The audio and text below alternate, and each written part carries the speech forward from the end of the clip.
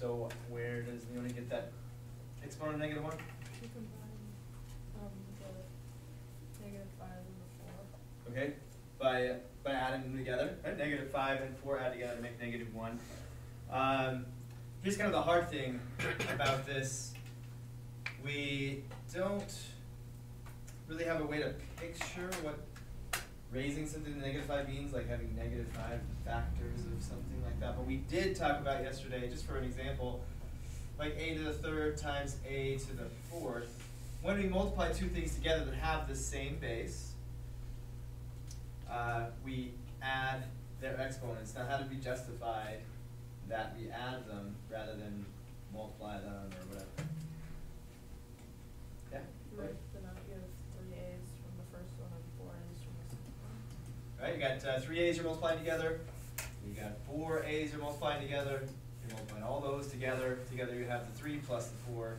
You have 7 factors of A.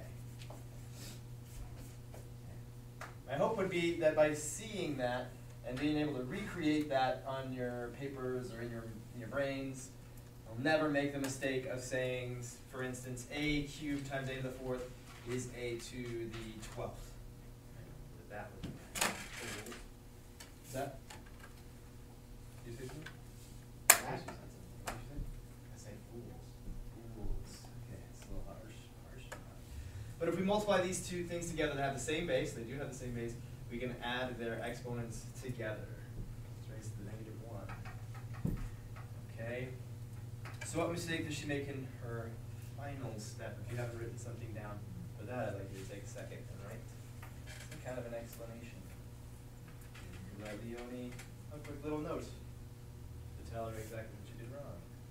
Something.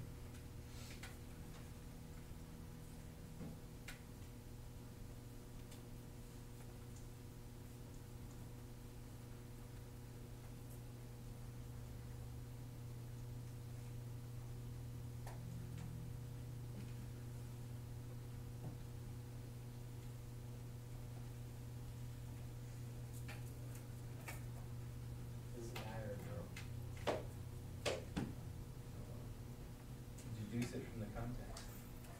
It's her. It's her work. Her work. What mistake does she make? So it's a guy. I don't think it's no, it's a woman. It's a full-grown woman of the age of 32. Okay.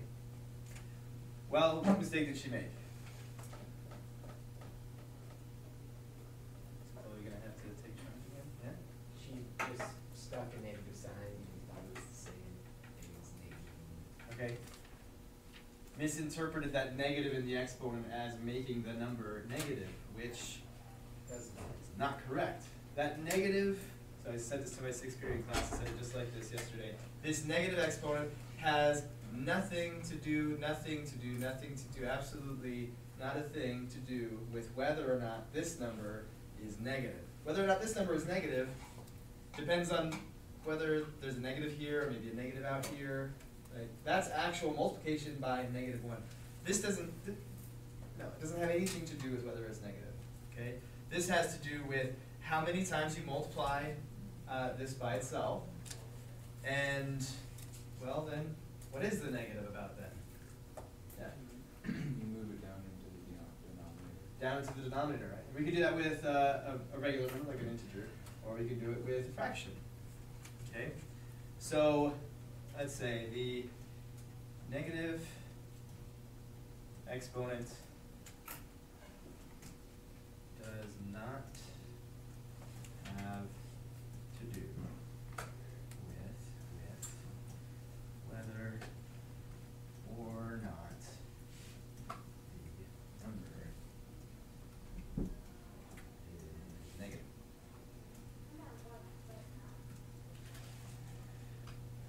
Okay, so let's take what Chance just said. 2/3 to the negative 1 means take that thing, put it in the denominator, 1 over 2/3. Okay, I like to draw this nice and big so that I know that this fraction is in the denominator. Okay. Well, now we're dividing 1 by 2/3. How do we divide 1 by 2/3? With a calculator. multiply that one by the reciprocal of 2/3, which is 3/2. 1 times 3/2, which is not 1 and 3/2, but 1 multiplied by 3/2. 1 times anything, so. 3/2. So the negative exponent doesn't have one thing at all to do with whether or not the number itself is negative. Okay? The only sort of exception, even though it's not an exception at all, is, let's say you take -2 to the 3rd power. Now we actually have a negativeness involved in the problem. What does it mean to raise something to the 3rd power? Okay, but the thing that we want to multiply by itself is a -2. It's inside the parentheses here, and the 3rd power applies to the whole thing. So -2 times -2 times -2. Well, these two multiplied together will be a positive, right? Because negative times negative is positive. Okay, that'll be a +4. +4 times a -2, right? A lone -2 by itself, a lone negative number, will result in a -8. Now if we did the same number, -2 raised to the 2nd power, that'd be -2 times -2, so that would give us +4, okay? So this number is not telling this number to be negative, okay? But the number of times that we multiply factors of -2 together results in a negative or in a positive, okay? And it's worth mentioning right now that if we write instead these things, they're different. They're telling us to do different things. Okay? This is saying multiply the number by itself 3 times. What number do we want to multiply by itself 3 times? Not -2. This tells me to multiply -2 by itself 3 times. This tells me to multiply 2 by itself 3 times and make it negative. No matter what it is. What's that? No matter what the result is, make it the opposite of whatever it is, yeah? So 2 to the 3rd is +8. If we make it +8 negative, it'll be -8. Okay? Now, it turns out, we get the same thing either way. But over here, 2 squared is what I meant to write. 2 squared is 4, and then we make it negative, we get -4. Different. So the reason I wrote all that is that there is the kind of relationship that exponents have with numbers being negative, but it all came about because the number was negative to start with. This has absolutely nothing to say about whether or not this should be negative. This does. Okay, yeah? What if it was imaginary with -1 exponent? Well, then the imaginary would still go in the denominator. That's all the negative exponents mean. Okay? So if it was I to the -1, that would mean 1 over I. Okay. What if it was I with a I to the 5th power? I to the I to the 5th? Yeah. Then you just like keep going so you eventually like get back to I and maybe going. Are you saying this I to the 5th? Yeah. Is that possible? Possible. Weird things happen when we have I in the exponent. We don't need to worry about it though. At this level, we'll be fine if we don't worry about it.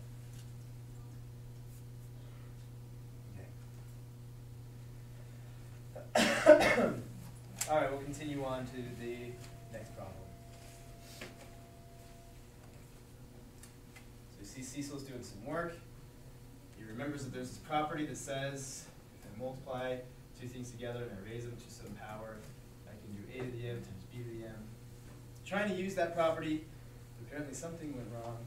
Didn't do it correctly. So why is it incorrect? A second, look at it. All right. What can we say? What did this person do wrong? What did Cecil do correctly? Emily? Oh, he forgot to give it to the 5. All right, 5 a lot of times gets forgotten. If there's a number out there to the far left, it gets forgotten a lot. A lot of times people are applying this power to this guy too. That's not. If we wanted to apply the -2 to the 5, we would do it this way. Okay, but still, no. It's not what it was. So 5 is raised to the first. It has its own exponent of 1, s has an exponent of -2, t has an exponent of 4. So it should raise 5 to -3 as well. Okay, so raise that to the -3, that would be correct.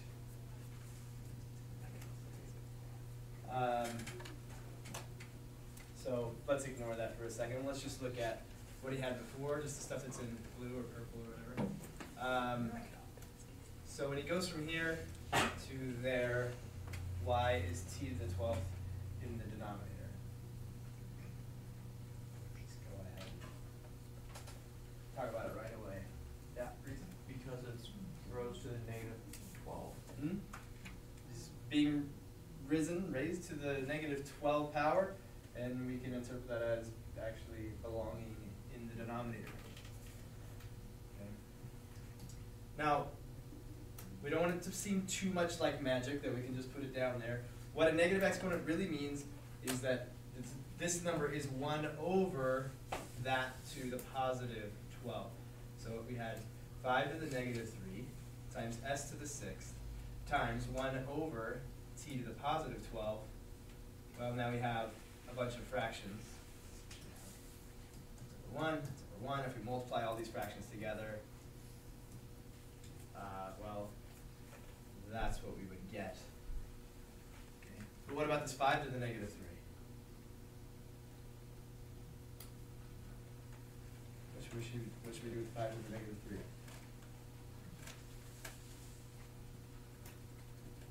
Move it to the denominator and then multiply it out as a positive exponent. Good, so we'll just go ahead and erase that. Put it in the denominator where it belongs. 1 over 5 to the positive 3. So what is 1 over, or sorry, not 1 over, but what is 5 to the 3?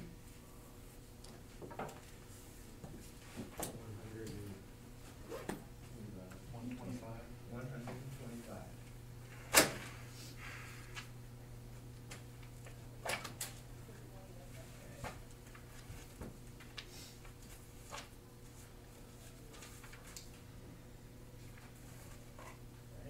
Tamara's got this to simplify for her first step. It seems like Tamara intends to move what was in the circle, or what she has circled into the numerator. So she circled this, and wants to move it into the numerator. Seems logical. Y is what she specifically did. It's maybe half right, but why is it incorrect as a whole? And hopefully we see that this is like half right, but what's ultimately incorrect about it? Anthony? She only had a 3 went to D. Only had to do it to the d, right? The exponent of -1, it only applies to the d, not to the c as well. That's a really common mistake too. We see two numbers multiplied, especially if like this c or whatever it is doesn't have an exponent written here. We don't think of it as being a 1, and it just kind of be its own thing. And we wrap it up with this other term that does have a negative exponent. Okay. So we didn't have to move the c. The c should be down here still. Okay. And then everything else is just like normal. So 3c cubed d squared over 9c. The 3 can cancel with the 9. And we get c cubed d squared over 3c. And then what? Yeah. You can, it would become c to the second times d to the second over 3, because since there's a c in the denominator and 3 c's in the numerator, you can make one from the Excellent. Yeah. Now we can, like, there's 3 c's. You can think of that as, like, this is 3 c's, right? C plus c plus c. So when we say 3, we'll just say 3 factors of c, right? So we got 3 factors of c here. We got a factor of c down here. There's 3 factors of c up here. This c can divide one of these c's, say that one, and we're left with 2 factors of c. C squared, d squared over 3.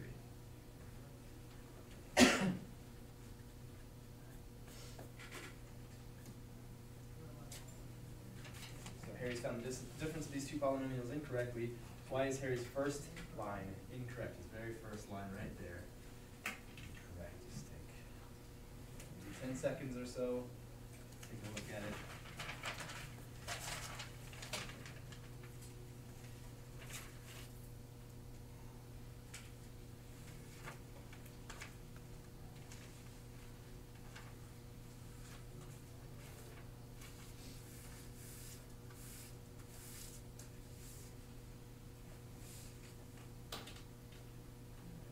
All right, what did you do wrong? Yeah, can you distribute the negative for the second polynomial? Yeah, way too often this is what happens. We put a negative, we just give it to this first guy, but you gotta think of the feelings of the person who wrote this problem. If you just ignore the parentheses, you're gonna be kind of hurt. They put the parentheses there for a purpose. They want to subtract everything in the parentheses. We can subtract 9b cubed, that would be minus 9b cubed. We want to subtract 4b to the fourth, so that would be minus 4b to the fourth. We're going to subtract a negative 7, so that would be the same as adding 7.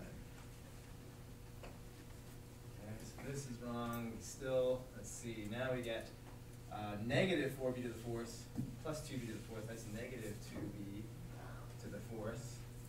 Okay, be nice to keep track of what we've done so far. Then we'll move on to the third powers. Well, that came out to be the same. Didn't affect it, because the negative was still in front of the 9.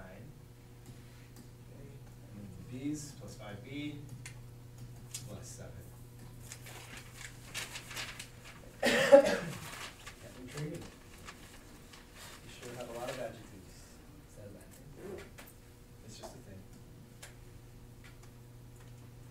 Okay. So something went wrong here, but looks like the first part was right. This is like a straight F class. What? The people you're gathering these from, every single one of them always fails. I'm just picking the ones that, there's lots of people who did all right. I'm picking the people who made mistakes. So we can learn and laugh at them. So you're singling out the idiots. No, not idiots. Just people who didn't understand.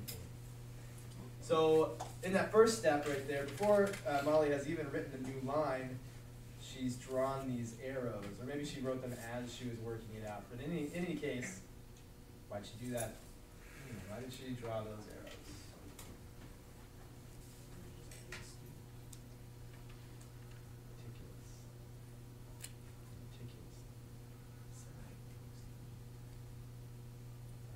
No. Wasn't it the But she did work hard at that. I think real OCD comes with some kind of illogical, irrational fear that something bad will happen if you don't flip the light switch 5 times or whatever. I used to be like that. What did you think would happen? I don't know. But it wasn't with the light switches. It was like when I was walking upstairs, I had to put both my feet onto the same stair. Oh, that's because you were really short. No, like I As was a small honestly toddler.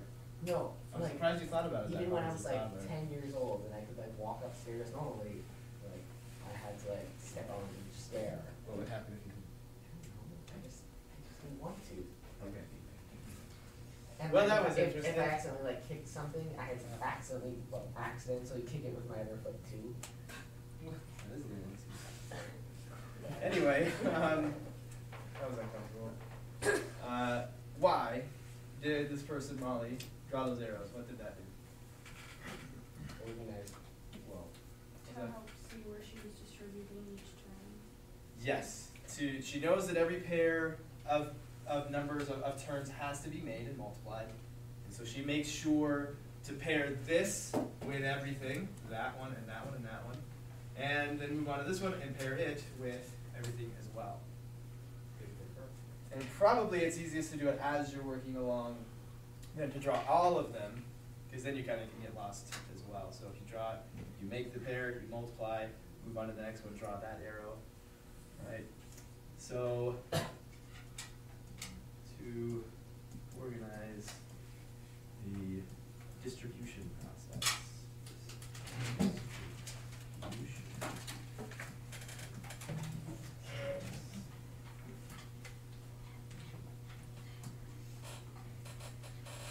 Now, I don't want that thing to be, turn into, oh, Mr. Stewart said we have to do it that way. Just a recommendation, it is what I do. Maybe not for this one because I'm pretty good at a binomial times a trinomial by now. But if I had 4 terms multiplied by 5 terms or something like that, I would definitely start drawing some arrows so I make sure that every pair gets made. So it's a recommendation. If you want to do it some other way, you don't have a problem here or whatever, do it that way. Just make sure that every pair gets made, everything on the left gets distributed to everything in the right. Or vice versa, everything in the right gets distributed to everything in the left. But why is Molly's final line incorrect? You catch her error.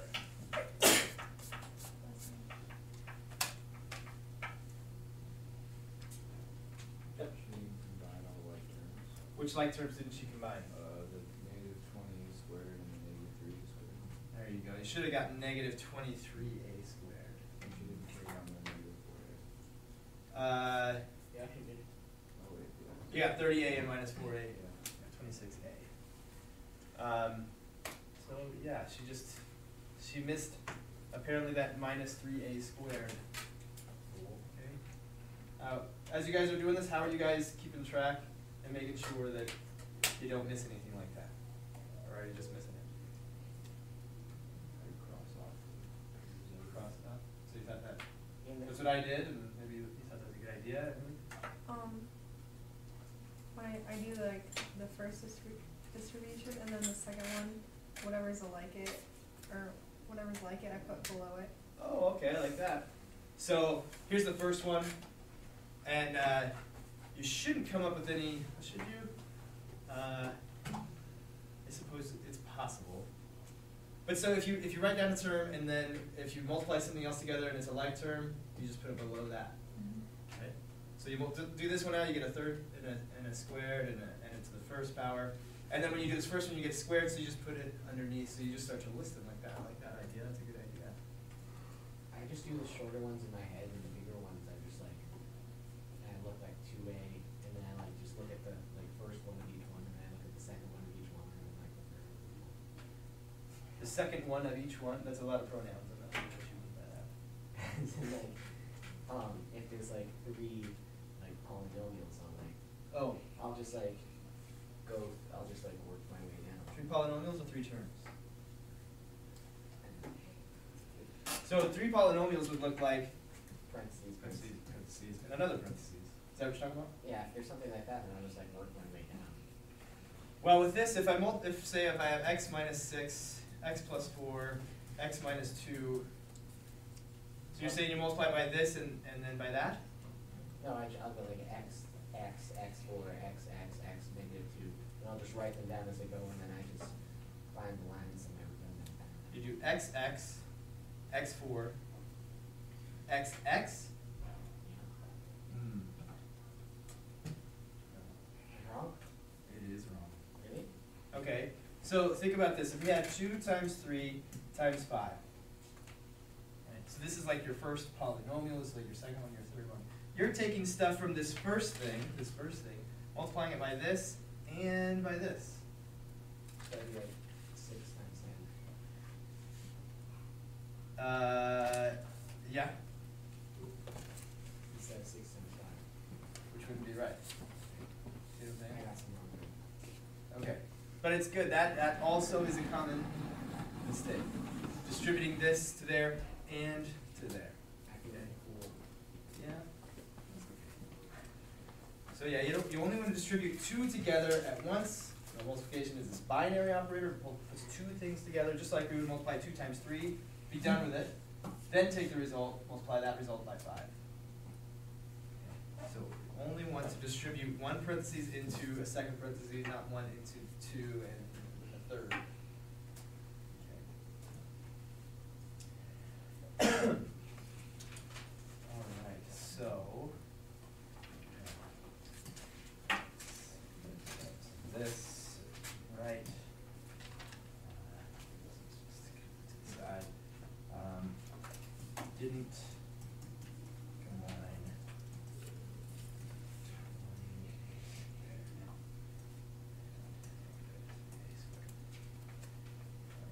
Are there any other questions from any other part of the homework, or it's?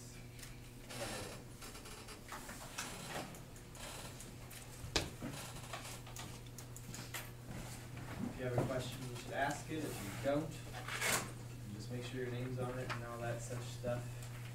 Pass it in.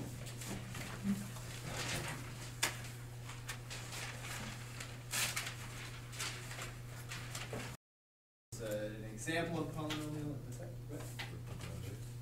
I'm sorry? Group of numbers. A group of numbers. So poly meaning many, something like a group. Nomial meaning number. A group of numbers, and many numbers. Okay. So it'll be made of a bunch of numbers, or what we call terms. Right? Each term is separated by addition, really. So what does each term in a polynomial look like? What's the structure of a term in a polynomial? What does it have? Reese? Parentheses. Parentheses doesn't need parentheses. Let me give you an example of a polynomial. Actually, just a challenge to someone who might be up to it. Can someone give me an example of a third degree polynomial? X cubed plus 3 plus x. Plus x, is it? Squared? Alright, that's all you want? Sure. Okay, yes, that's a third degree polynomial. Okay, we got x, or whatever variable we want. Okay, this will be our input variable. And it's raised to some power, whether it be the third power, or the second power, or what power is this x raised to? 1. If it was 1, then we would have written x there, right? That's just 3. 3 times 1. What power do we need that x to have? 0 power. Which we never write that. We never write times x to the 0, but we could if we wanted to. Okay, so yeah, we got x to raise it to some power, 1, 2, 3, 4, 5, 0, whatever. Okay, and then maybe in front of those x's, we'll have a multiplier that we call a what? What do we call that number that we multiply the variable by? Constant. Coefficient. Coefficient. So this and this and this, they're all terms. Okay. This one is the constant term. Right? Because whether that x to the 0 is 1, so it's just the number 3 by itself. It'll never change. It'll always just be 3. That term will always be 3. These other terms will change as x changes. If we put different numbers in for x, those will be worth different things. So that whole thing is a constant. For this guy right here, the number 3, well, that's a constant. So we should maybe we'll make up another example so we can point these other things out. Maybe 5x squared minus 2 plus 6x. Do that. What degree is that? It's the second degree. How do we know what the degree is? How do we pick it out? What's that? The highest exponent. The highest exponent, whatever that highest exponent is. 2 is the highest, 3 is the highest. Okay, that's the degree. Okay. So this is a term. This negative 2, the negative is included, is a term. And this positive 6x is a term. These guys right here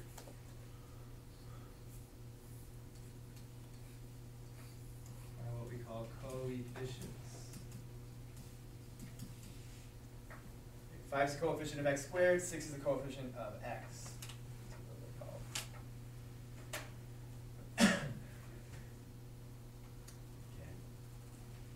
Okay. So what degree is this again? This one? Second. It's the second degree. Okay, so you find the x with the highest power, that's how you decide what the degree is, and the coefficient that is with that, the one that tells you the degree, that's a special coefficient. It's called the leading coefficient. The one that turns out,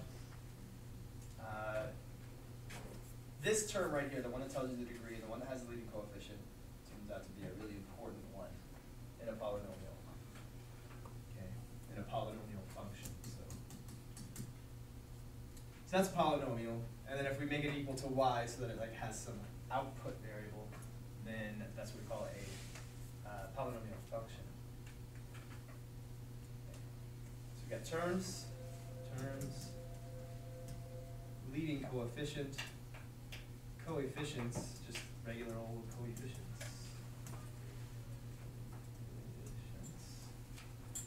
We have degree.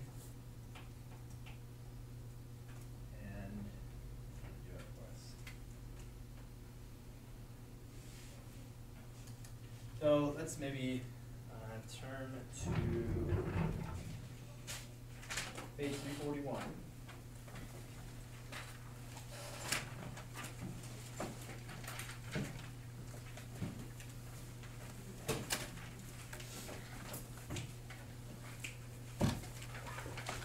Together, we'll decide, well, individually then we'll discuss it. We'll decide which of these are polynomials and which of them aren't. So I want you to do 3 through 8, numbers 3 through 8, all of them. I just want you to quickly go through them. The first thing we're going to do is first decide whether or not they're polynomials. Are they polynomials? Do they look like the polynomials we just looked at? Do they look like the polynomials we've been working with? Or is there something different about them? Okay. So just take a minute and decide whether those are polynomials or if they're not. What does it mean by type? All right. Is number 3 a polynomial? Yes. Yes, it is. Okay, let's just move on to number 4. Is number 4 a polynomial? Yes. Polynomial it is. Is number 5 a polynomial? Some say yes, some say no. Why would you maybe say no? It's got a square root in it, okay.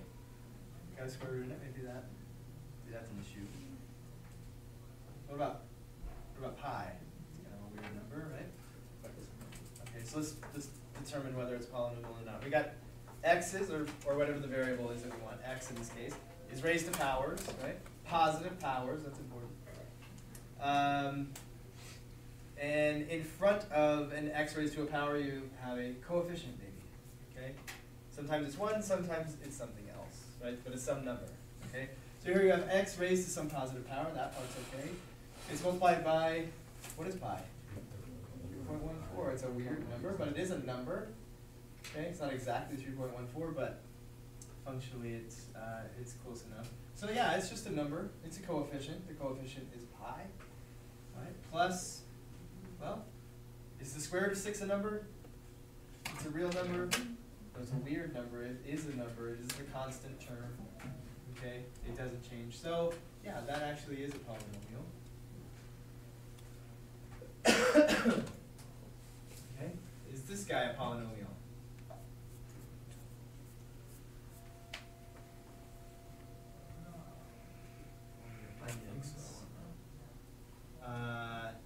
Well, we got x raised to powers. That looks good. We get coefficients here.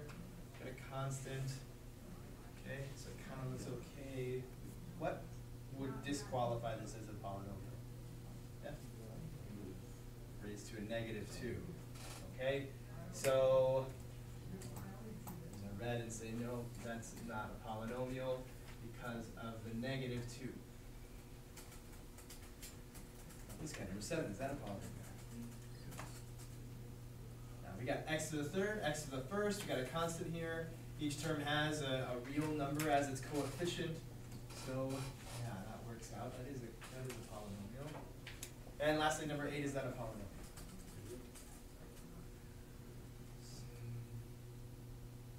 Looks all right. We got x to the third, 8x, that's good, minus 4x squared. It's 2 over x, and we're just divided by x, so is that all right? Does that work? To be a polynomial, we want to look at it as 8x cubed minus 4x squared plus 2 times x to the, right, to a power. What was that? X to the what?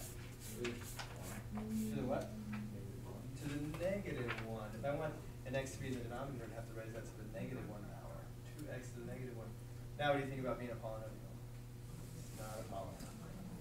Gotta have those positive powers for x.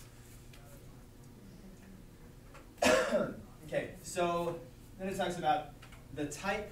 Okay, we already know this type. We've been doing it for all of chapter 4. Okay, what kinds of functions did we work with in chapter 4?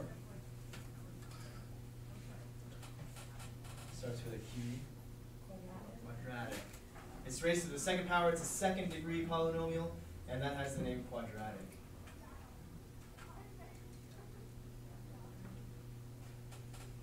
Let's see. Here's one. What degree is this? Third. Okay. This we call a cubic. Cubic function. Cubic polynomial.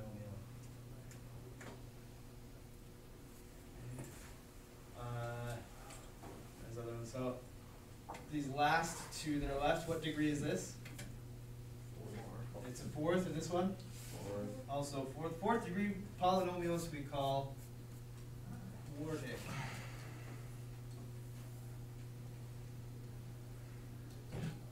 Okay, quartic. Not going to be terribly important, but we do have quartic, pentic. It could go on. It's kind of silly to me. We do have quadratics, and cubics are pretty common to use their names. Quartics, we don't usually say quartics. We'll say fourth degree. Does quartic sound weird? Because what? Quartic sounds weird. Quartic sounds weird. At some point, like, if you have a shape that has 72 sides, well, a four-sided shape is called a square. Three-sided shape is called a triangle. A five-sided shape is called a pentagon. You got six-sided shapes which are sectagons. And you got septagons and octagons and nonagons and decagons and dodecagons, which are I can't remember if they're 12 or 20 now. But you get to 72 sides, and it gets pretty old trying to figure out what this nomenclature would be. So you just say it's a 72gon. Okay, just like because the naming of those things gets kind of old. Why do we have to throw gon on there? Gon, it's probably an old Latin word that means like side. Right? Like a pentagon would be a five-sided pentagon shape. Okay? Fun. Does that make you feel better? Sure it does. If there's a 1,000 sided shape, it's a 1,000 gon. A 1,000 gon. Okay. That's good. All right. So the next thing we're going to do with a polynomial function. The thing about functions. Well, what is the thing about functions? You tell me the thing about functions. What's a function? It's this thing. What does it do? What is it? It's where you can put in a number and it does a bunch of stuff and then pops on another number. Couldn't have said it better myself. Put in a number, a bunch of stuff happens, number comes out. Okay? And a function is slightly more special than that. There's a little bit more of a qualification for a function. You can't just input and output things willy-nilly, right? There's a little bit of order to it. What's that special rule about a function? Every input has to have one output. Every input has to have exactly one output. No more, no less. Right? Right? So 1 can't equal 1 and negative 1. Right, one can't, the output for one as an input can't be 1 and negative 1. Yep. Okay, so like the square root function, if we take both positive and negative square roots, then it's not a function. The square root of 4 is plus or minus 2, so that's not a function. So we say, ignore the negative ones, we'll make it a function by just taking the positive ones, so that's now a function. So what is it if it's not a function? A function is a special kind of relation. So a relation is something that just relates an input to an output. So if it's not a function, then it's a relation. Yep. So you got vehicles, lots of different kinds of vehicles, and a truck is a vehicle, but if it doesn't fit the qualifications for a truck, it's not a truck, we can just say, well, it goes back into the bigger set of vehicles. Right? Okay, great. Or squares are rectangles, that's another one. All squares are rectangles, but if you have a rectangle, it's not necessarily a square. Alright, we're moving on now. So a function takes stuff in and then things happen and you get output. Put something in, you get something out. Okay? When you put something in and you get something out, that's called evaluating the function for that input. Okay, so we're gonna evaluate a polynomial. It takes a little bit of attention to detail and maybe a little bit of time, so I'm just gonna give you a polynomial and I want you to evaluate for some certain value and see how we do. I want you to take this function. It's kind of a long one, like 10. So here's your polynomial function.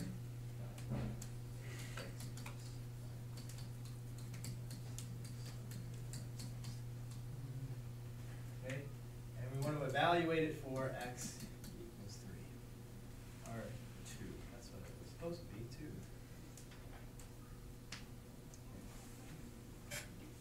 Just have at it. Like I said, it's a little bit of attention to detail. Just be careful and that. Alright, so let's see. X is 2, right? X is 2. If x is 2, what do we get?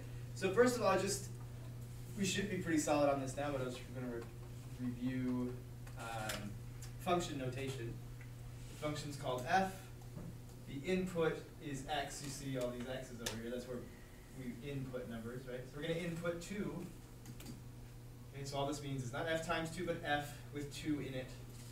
Okay, here's the function f, and we're going to put 2 into all the x's. So 2 is 5 times 2 to the 4th minus 3 times 2 squared minus 2 to the 3rd. 16 plus 2 to the 4th, that's 16. So 5 times 16, 80. Minus, this is 3 times 4. And this is 4. 12. Minus 2 to the 3rd is 8. Right. This negative is not part of the thing that's being cubed, right? Because there's not a parentheses around it. So we cube the 2, the positive 2, and then make it negative. So we get 96 minus, well, this comes out to be 20. So 96 minus 20 is 76. So we just evaluated the function for 2. We could evaluate for whatever we want. We could evaluate it for 4.3, 4 point what? 4.3, why not? Anything we want could go in for x. Okay? Because any number you can think of, you can take it to the 4th power. You can multiply it by itself twice or 3 times, or you can multiply it by 8. There's no restrictions here. So anything we want could be plugged in for x. Okay. I'm going to have you do one more, a little bit, twist to see how you handle it. 11.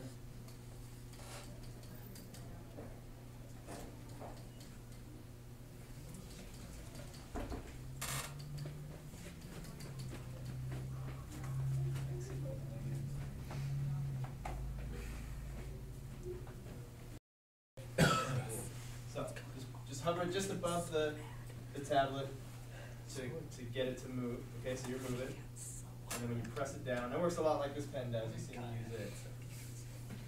Okay, so you're going to show us how to put -3 in there. So I can touch this with my actual hand and won't do it. Right. Yep. Cool. Okay, so this is fun.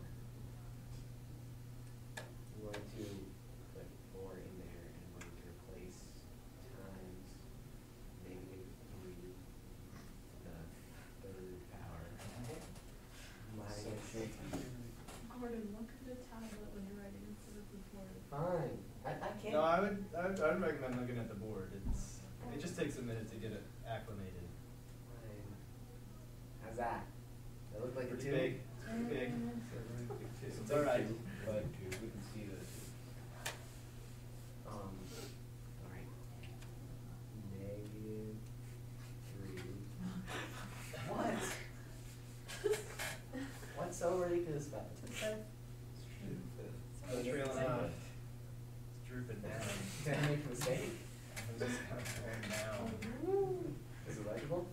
Yeah, we can read it. It's fine. Can I just change that to Y so I, yeah, I'm changing it to Y. It'll be wrong, but okay. Yeah, well, Okay, fine. G. How do I fix that? So go to undo over here. That undo arrow.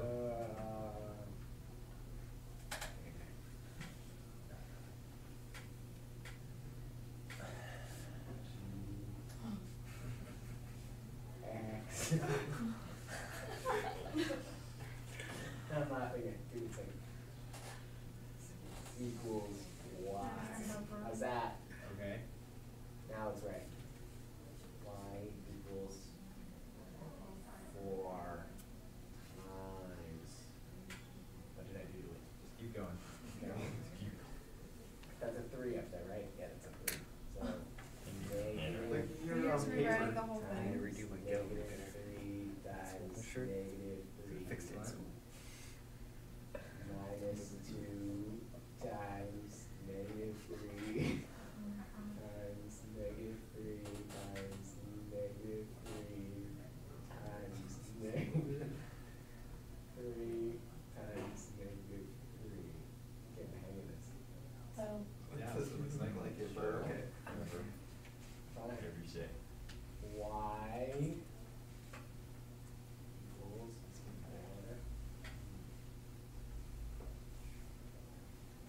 9 times negative 3 minus 2 times those ones and those ones. So 9 times 9 times negative 3. Now I got Y equals 4 times these two negative 27 minus 2 times 81 times negative 3. I got those two. Now I got Y equals 4 times negative 27, which I will now do on my calculator. Fair enough. Didn't you write this on your paper, Gordon? I did give everyone my paper. It's being very explicit. It's good. Negative 108 minus 2 times 81 times negative 3. Is 3 negative 243. 240. Now I get Y equals negative 108 minus. Plus. What? Plus. Oh, right. It's negative. That is on the page center.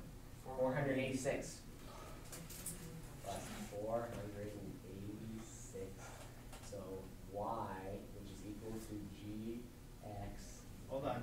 Don't take your pen away for a second. There you go. Now you got some more room. Go ahead.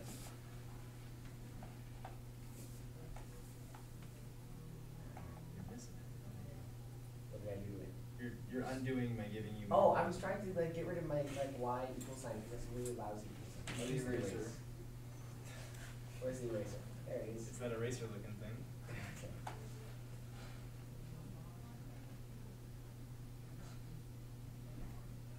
Good. You are cooking. Yes, What? Y equals 300 and something. 70. 486. You wrote it down on your eraser. 78, Or Gordon. 78. 108.5 according to my calculator. 478.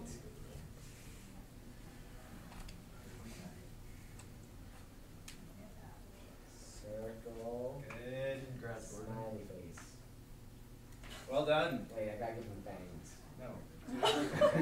What? That's not It's a nice. second. I didn't get a chance. I had to give him a mouth. Just and I- eating a slice of cheese is what it looks like. A square piece of cheese hanging out of his mouth. Okay. Nice job, Gordon. All right. That got done. But yeah, Gordon did do a nice job of showing us exactly what all this stuff means. If we take a negative 3 to the third, we're multiplying negative 3 by itself 3 times. Likewise 4 to the fifth. Okay. If you do it that way, you're very unlikely to get it wrong. Okay, because you make sure that you do everything meticulously the way that it's supposed to. Just watch out for some mistakes. Like, if this is negative 3 to the fourth, what could you say about negative 3 to the fourth? What would the... It'd be positive. It would be positive. Whatever the number is, it would be positive. It would be positive 81. Okay?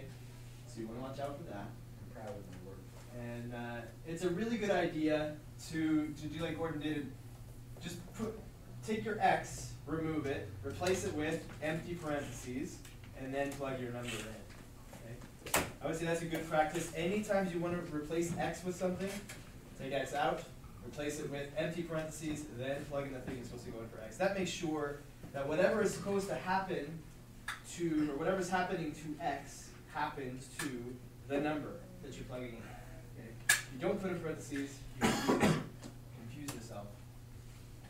All right? I also want to show you, you can see what you're supposed to be doing, and we certainly can use graphic calculators, especially in a single line, to do that whole thing for us if we're careful about the way we enter it. Okay, so you can see this is what we want to do right here. Grab our calculator and do just that. So now 4 times negative 3 to the third power minus 2 times negative 3 to the fifth power. Make sure that we write it in there correctly, especially that we have parentheses around the negative 3 that we're raising to the third. Likewise for the negative 3 to the fifth. So, 378. Is that kind of cheating though? Well, I'll give you my... Well, not cheating, but isn't that like lazy? I guess it depends. Yeah, that depends. If you want to use your calculator and you want to wonder if it's lazy or not, okay, it's lazy if you have no idea what any of these symbols mean and what you're supposed to do. You could not recreate these steps. It's not possible for you because you don't have that understanding. You just jump to your calculator and have it do it for you. That, I would say, is lazy. But if you do understand this and you're saying, well, that's just going to take quite a while, I would come out with the exact right answer if I took the time to do it. This is just going to save me some time so I can get on to other things. Then go ahead and use your calculator to save yourself time. But don't use your calculator to circumnavigate something you don't understand. Don't use it as a workaround for not understanding things. So it's kind of like long division. You should be able to do it, but Yeah. once you know how to do it, you never do it again. Right, if I want to take 5 divided by 7 especially, something like that, could do it. I could, okay, 5 goes into 7 0 times, so I put the decimal, and then 5 goes into 70 so many times. We could do that, but we'll just go ahead and do it that way. Right? We'll divide 5 by 7 and get the calculator to give us exactly what we would have found with long division, but didn't really want to take the time to do it. Okay. All right, so this method of substitution is called direct substitution. We just directly plug negative 5 in where x is supposed to go, and we do the arithmetic. All right. So in a minute, we will learn about something called synthetic substitution, but not just yet. The first thing I want to do is talk about end behavior. Okay, this goes to the graph of these polynomials. Okay. If we know very little about graphs, we should at least know that a graph is, well, we've already talked about this so many times. A graph is evil. Not evil. It is a, what is a graph? How does a graph serve us? Representation of our equation. Representation of the solutions to the equation. Right? The x and the y pairs that will solve the equation, will satisfy the equation, make the equation true. Right? But doesn't that only work if you only have 3 variables? Two variables. 2 variables? Yes. We haven't had 3 variables yet. Can you do it with 3 variables? You can. We'll discuss that much later. that gets harder. But yeah, sure. Graphing it would be difficult though. But we only have two variables. We have an x variable and a y variable. Okay. For the example we just looked at, we put in -3 and we got out -378. Okay. So on the graph of that function, we go to -3, we go down to -378, and we put ourselves a point. Okay, that represents one solution to that equation. And we can do it for lots of other ones. Okay. The thing that I want to ask you about is, maybe let's use this function right here. Let's take this, get over.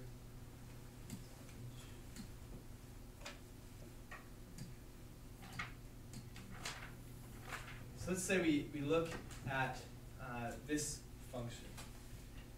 End behavior is what you might, what it might sound like on the ends. Okay, the left end and the right end.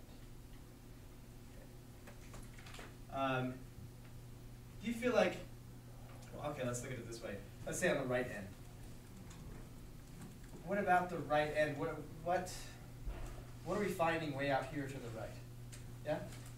Why is it -378? I don't know, did I write that by accident? Yeah, it shouldn't be negative. It should be positive. Just don't know how to read, I guess. So it should be positive 378. And there's a point way up there. Now that we're not distracted by that anymore. What's going on way out here? What do we find way out here to the right? Yeah? Positive x numbers. Positive x numbers. And the further right we go, the more Bigger they get. the more bigger they get. More bigger. The more bigger. We get way out here, the farther and farther and farther we go off the board here, just keep going to the right, we find bigger and bigger and bigger values for x. More bigger. More bigger. Okay, so the question about the end behavior is as we move out to the right and we plug in a bigger and bigger and bigger x values into this function, what will it tend to do? Okay, we're not so much worried about the exact values because we don't want to be plugging in numbers forever, but we do want to kind of know where will this graph go? Will it go way up here? Will it go way down here? Will it maybe flatten out and approach a single number? What will it do?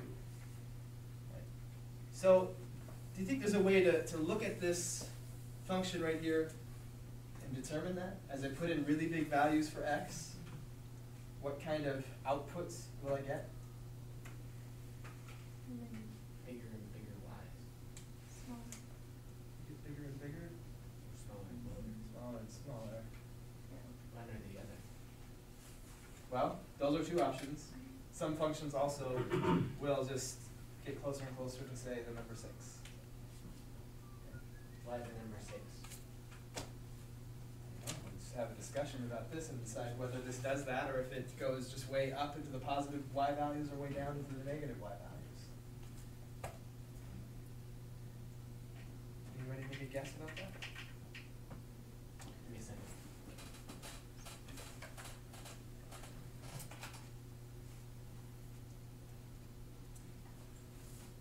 To help us along, let's start with this little sketch right here. Where'd it go? I took it away. Okay, so here's another function. But here's what I've done is I have allowed this number, this coefficient, this constant value to be changeable. I can change this by changing this guy right here. Okay. I wonder if I can get it back to 1. I can change this one with this slider. I can make it positive, I can make it negative. And this C controls this number right here. Okay, so we can do that all we want. And this guy right here controls what x is, right? The value that you plug in for x into those two things. Okay. So again, I'm asking you, as we put in bigger and bigger and bigger values for x, what do you think the y values of this function will be? Greater, like big positive numbers? Okay. Why do you think that?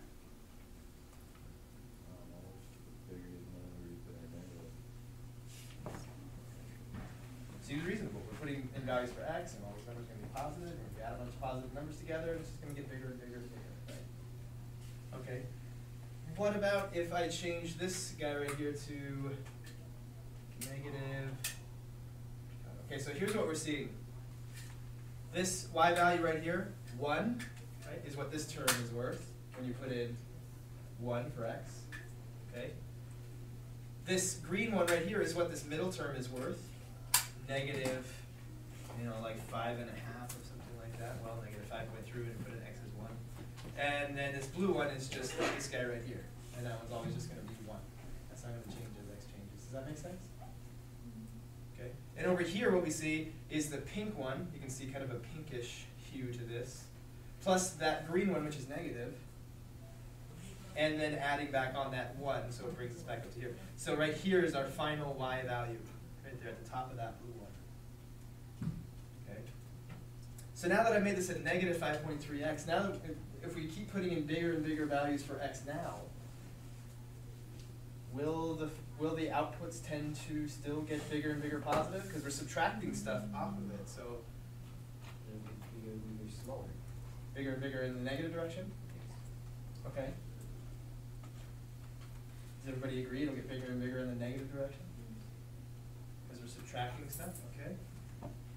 Before we take this x and put in big values for x, slide it over to the right.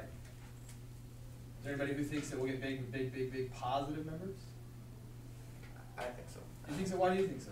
Because of x squared. What about X it? squared would way over just plain x. We got just plain minus. x times a negative 5.3, right? Yeah. Well, here we have x times another x, not just times a 5.3. Yeah. So at some point, does it seem like this x squared term would be bigger than this minus 5.3 times x? So we kind of zoom back. It'll kind of dip down and be in the negative values, but eventually, Reese is saying at least it'll get bigger. And just be bigger and be positive, big positive numbers, and never come back down. So there's no way to make this go down forever.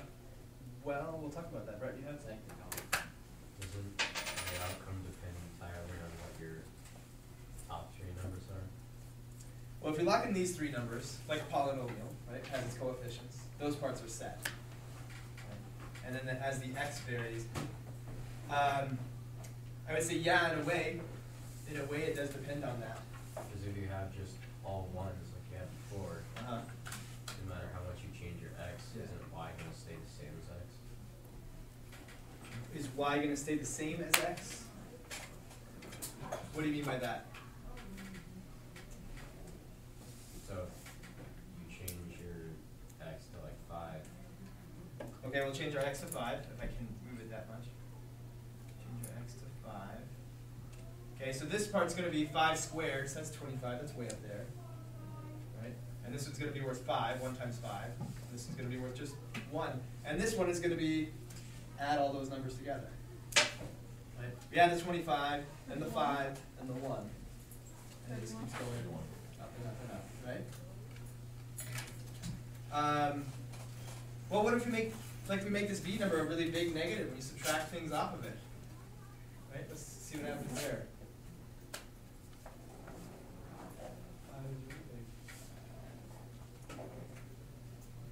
Well, let's take our 5 and be a little bit smaller. Okay, well now look what happens. That x squared term, let's see, what did I do? Well, yeah, look what's happening.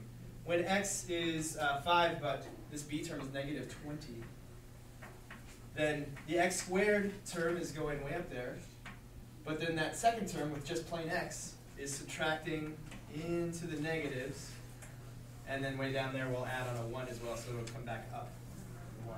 But ultimately the final value is a negative value. Okay? Well, can I bring that final result back up into the positives? Yeah. By doing what? Making x bigger. Make x bigger. And, oh, there it is. There it just happened, right? Still negative, but once x is big enough, at some point x will be so big that even when we subtract 20 times x, it won't matter because x squared is so much bigger than just minus 20x, right? And as x gets bigger and bigger, it just keeps going. We can't even see it anymore. It's so big, positive. And the bigger I make x, the bigger the final result will be. The bigger the y value will be. Okay. What if we were to make this number negative in front of x squared? We just made it negative 1. It would always be negative, so let's take a, make it negative 1.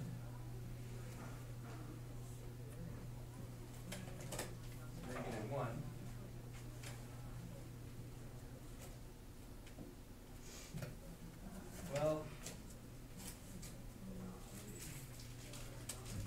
Well, here we have positive values because x is negative 0.1, which makes this quite small. This is kind of small, but it's positive because negative 20 times negative 0.1 is a positive number, and then 1's always positive, right? We're adding 1. Right? But if x is to be more and more negative, well, this x squared term is always going, just the x squared, not the negative in front of it. The x squared will be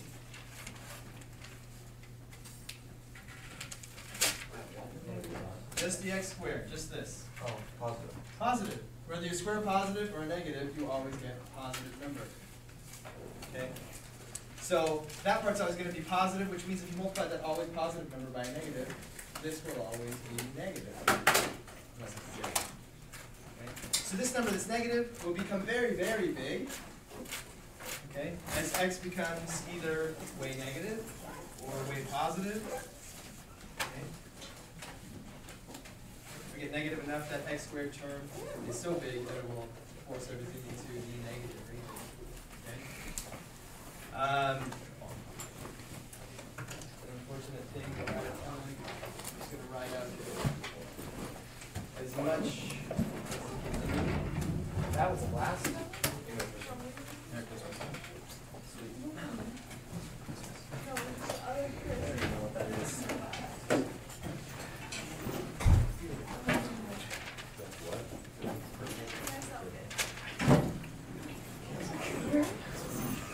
Your pencil go. Don't care. Alright, that's it for today. I guess I'll do 5.2.